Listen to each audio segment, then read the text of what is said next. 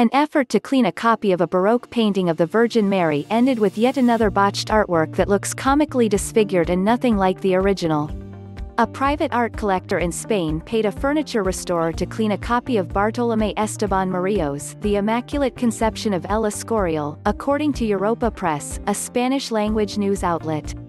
The collector was shocked when he saw the finished product, and has found a trained specialist to restore the piece, the collector told the news outlet.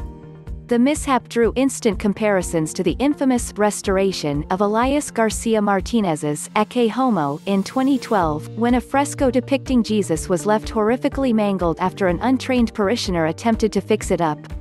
The ill-fated project is now a major tourist attraction for the small Spanish town of Borja, and the artwork has become known as Potato Jesus or Monkey Christ.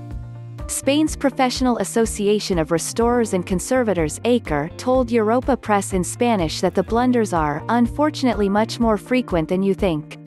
The group condemned restoration attempts from non-professional, untrained individuals and called for the industry to implement regulations. ACRE said in a statement that the group was unfamiliar with the art collector who owned the Murillo copy, nor whether the copy was authentic.